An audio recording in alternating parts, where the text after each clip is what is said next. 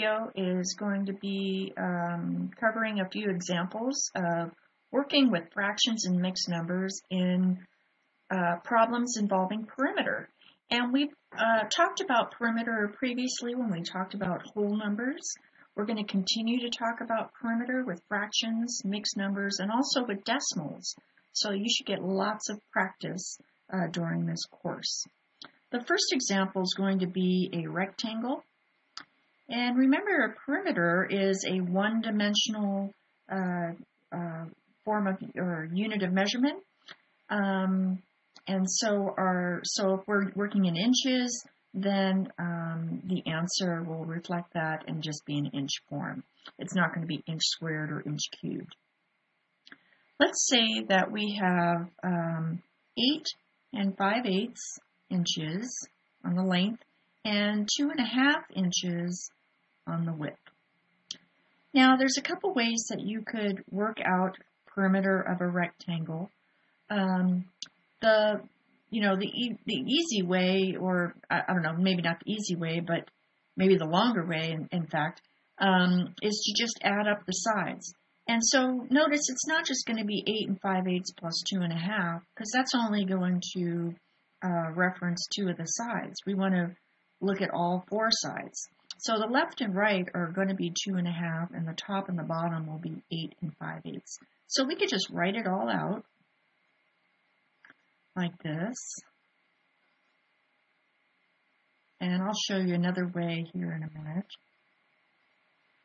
Okay, so that's one way. And what we would do is find a common denominator. We've got 8ths and halves all the way through. I know that 2 goes into 8 4 times, so these 1/2s are going to become 2 4/8. So I'll just go ahead and rewrite that.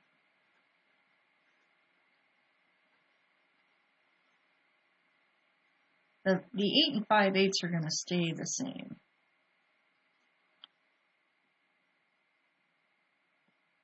Okay, now that our denominators are the same, we can add up our numerators. 5 and 4 is 9. 9 plus 5 is 14, plus 4 more is 18. So we have 18 eighths. And then 8 plus 2 is 10, plus 8 is 18, plus 2 is 20. And notice this 18 eighths, that's really an improper fraction within the mixed number. So we want to change that into a mixed number and then add it to the 20. So if I just look at the 18 eighths, I know that 8 goes into 18 2 times with 2 left over. So 2 2/8. We're going to add that to the 20.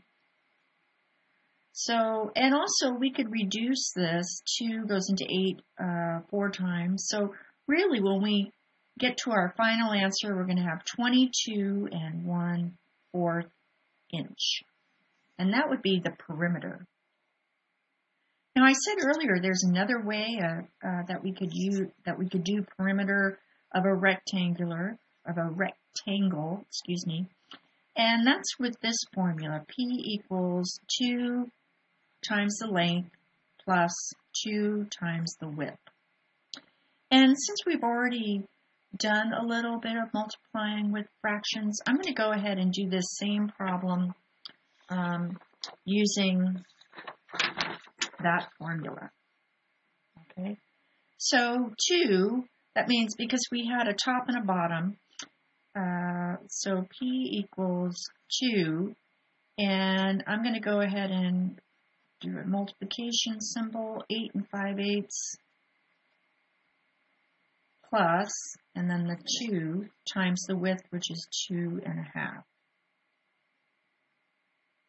Now, previously, when we talked about multiplying with mixed numbers, we converted them to improper fractions first, and then worked through the problem, and then would change it back to a mixed number if we needed to.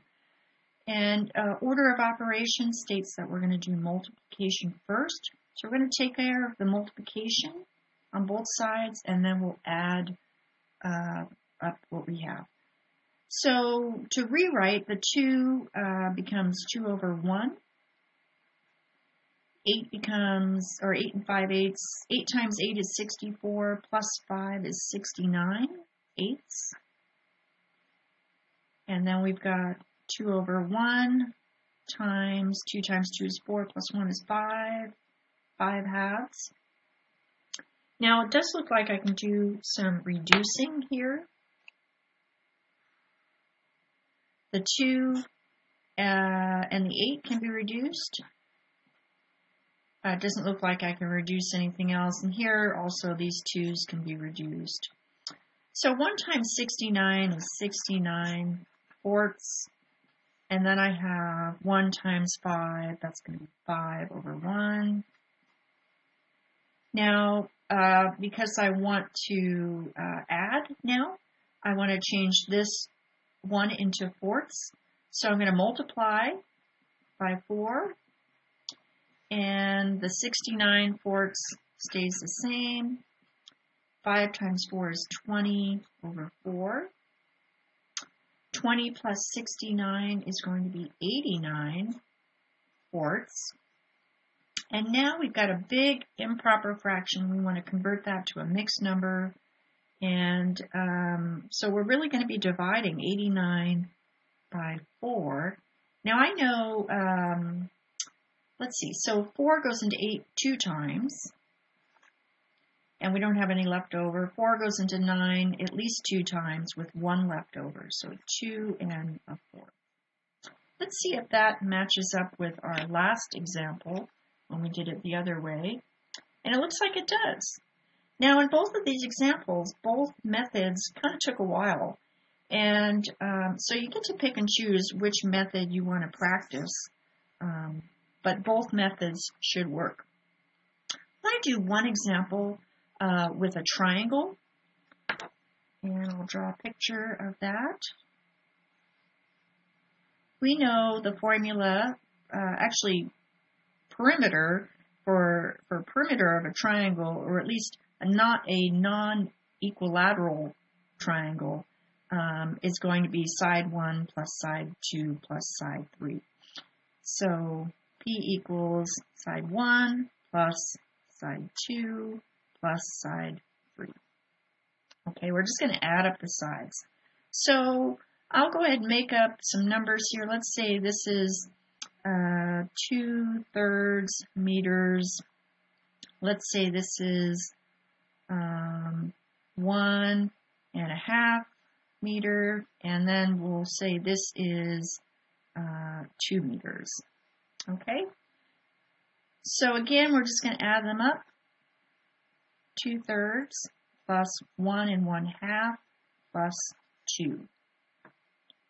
Get some more paper.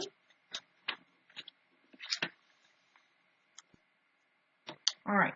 Now, notice I have 1/3 and 1/2, and so I need to make them, change them so I have a common denominator. And you want to think of the common factors, or common multiples, excuse me. And so we're going to make this into sixths. So I'm going to multiply by 2, and I'm going to multiply this one by 3. So 4/6 plus 1 and 3/6 plus 2. Now, I don't need to convert that 2 into a fraction, and it might be helpful to rewrite this as a vertical problem, and I'll go ahead and do that here. So I'll go 4/6, 1 and 3/6, and then 2. Okay, so this one doesn't have a whole number, and if we just focus on the fractions, we're going to take these two and add them up. We get 7/6. 1 plus 2 is 3. 3 and 7/6. Again, this part is improper. How many times does 6 go into 7? It goes in 1 whole time. So 1 and 1/6 plus the 3 is going to give us 4 and 1/6. And I think it was in meters.